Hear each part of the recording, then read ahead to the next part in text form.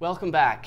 So you graduated from Yale Drama School. I did. And after you graduated, you wrote a letter to Trevor Nunn. Yes. What did the letter say? And I thought, well, I just left Yale Drama School. I ought to be able to go to the Royal Shakespeare Company now.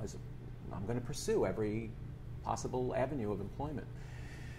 And so I wrote a letter to Trevor Nunn, care of Royal Shakespeare Company, Stratford-upon-Avon, and I sent away a letter saying, essentially, tell me what plane to be on. You know, I've got my MFA from Yale and my equity card, and I want to come to England and do Shakespeare with the best. And I got a letter back, which basically said, fat chance, sucker. I don't hire Americans. I can't even hire the British actors I want to hire. I was trying to get these acting gigs, and here's these British actors coming over and stealing all the attention. And here's now full-page ads for The Life and Adventures of Nicholas Nickleby, and I thought, I'm going to start a committee for Actors' Equity to keep British actors off of Broadway. That Trevor Nunn guy who said to me, I can't hire American actors, now he's coming over and he's like taking our jobs away from us here. What was the name of this committee? It was Boob. British out of Broadway. Or Boob. The t-shirt said Boob, right across here. Can Strategically placed. Yes. My dear friend from Yale, one of the people who has since sadly passed away, but a great, great actress whom I really, really respected, said to me, Rick, you have to go to see this Nicholas Nickleby thing. It's amazing. It was a fortunate turn of events for me, although I didn't know it at the time. I left the Plymouth Theater at about 11:30 and went to my flat. I got home and flipped on the television, and there was this guy limping forward to, and he said, and now the Royal Shakespeare Company production of Chekhov's Three Sisters.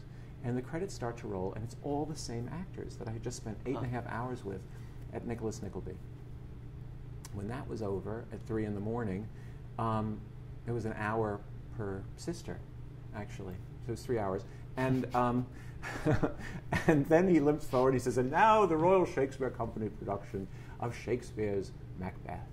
And it's Ian McKellen and Judi Dench, and all the same actors I had just watched in The Three Sisters and in Nicholas Nickleby. I was now entirely obsessed, especially one particular person who I noticed talking down in the front where the premium seats now are. And then the play started, and it turned out to be the guy who was playing Nicholas Nickleby. And he was in the Chekhov, and he was in the Shakespeare that I saw that night on the television. So as dawn came up over the East River, I grabbed a yellow legal pad and wrote a letter to this particular actor. I never, of course, heard from the actor, a gentleman named Roger Rees. We're sitting there waiting for this Cats thing to start, and there's down the front, there's the hated Trevor Nunn. And walking down the aisle suddenly comes Roger Rees. And I said, Hal, do you know who that is? And Hal said, oh yeah, that's Roger Rees. You know, last year when Nicholas Nickleby was here, he taught me at Columbia. He taught my class at Columbia. I know him really well. I said, you know him? And he said, yeah. I said, well, when this Cats thing is over, I want you to introduce me to him if he's still here. And so when the Cats thing was over, Hal Luftig, bless his heart, introduced me to this guy, Roger Rees. So I had a couple of really good questions, and I was able to ask a couple of really good questions to an actor, which meant that for an hour I got answers, you know. And 30 years later, we still aren't sick of each other.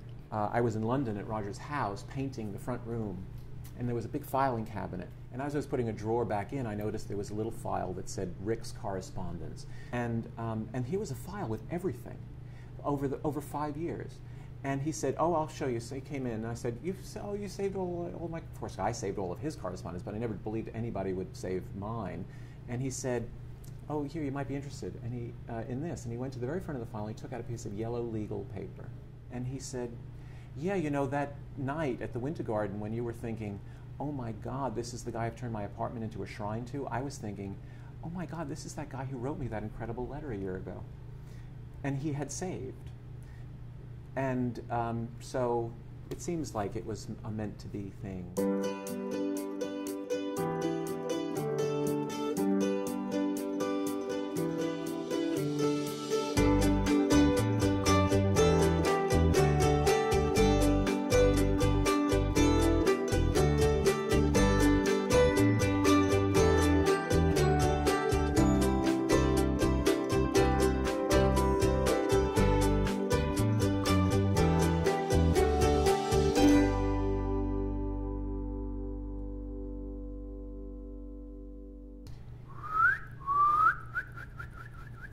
It's 2 long swooping ones and then 8 short little bursts. And very, very specific. distinctive, very, very specific, very, very distinctive.